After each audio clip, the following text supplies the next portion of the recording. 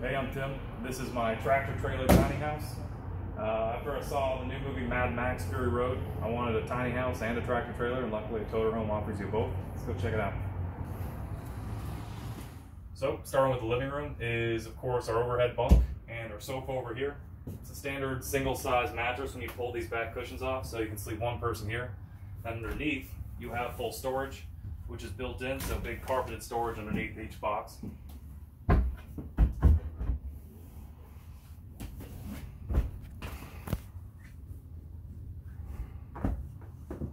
Over here is one of my favorite parts of the project. This is an ethanol burning fireplace. And there's a TV that hydraulically lifts out from behind it.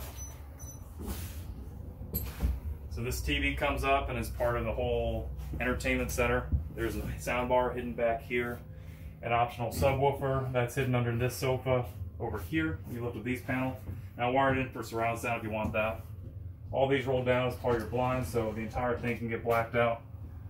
And then we'll just kind of transition to the kitchen. This is my full stainless steel kitchen.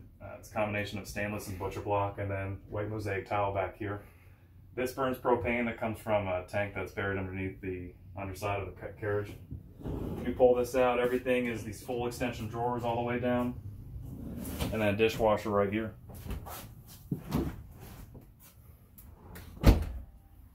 Got a full-size RV fridge, which means it burns both propane and runs off of AC. And then I have my microwave over here.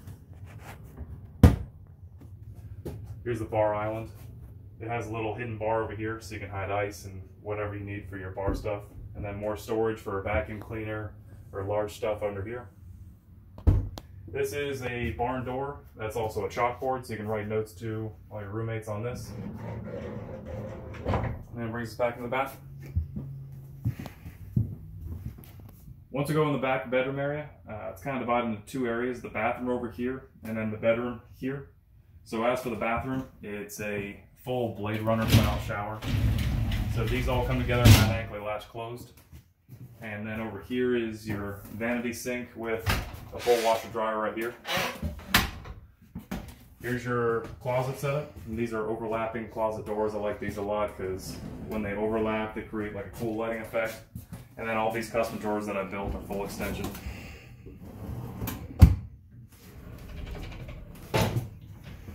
Favorite part about this is these are 150-gallon water tanks on each side that make up a bench. So when you want to work, you sit here, it seats about 4. And then when you're ready for bed, there's a queen-size bed hidden behind this wall. A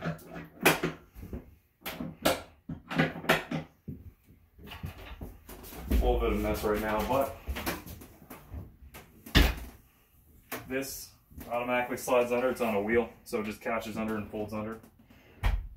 Then here's the full Murphy bed setup, and it rolls right back up, so it really doesn't require any force. It's all hydraulically assisted up. And when the desk catches, it goes up the rest of the way. Then you just relock it down. These black out the back bedroom, so you have full privacy. And then when you're ready to be done with these, you just pull them up. So the shower is a full rainfall shower type, and there's a skylight up above, so even a guy like me who's 6'2" can stand in here at all without any kind of crouching. And when you close this, they magnetically seal together. And finally, and here's the bathroom. Go in here. It's a standard bathroom and an RV toilet. It has a bidet and a little bit of storage overhead. Skylight overhead, so if you need to vent it out, you can do so. Standard marble floors throughout here. Everything else in the RV is a flexible vinyl floor, but this small area allowed for my marble tiles, which I really want. Let's see, I think that's everything. I guess we'll just show the cab real quick.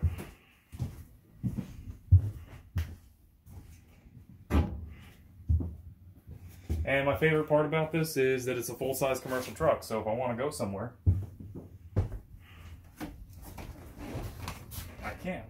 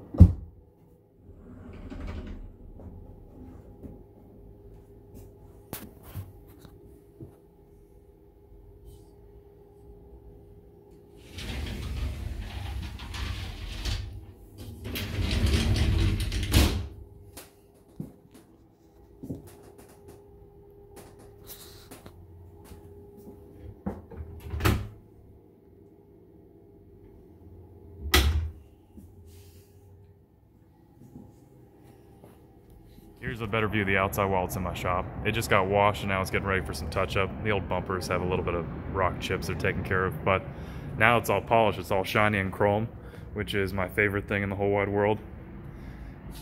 So they got both tanks and like all the wheels and the exhaust tips. Oh, wow. Right now the caps aren't on there because they took those off to polish those, but those are getting on next, but I couldn't wait to show you. So here it is now.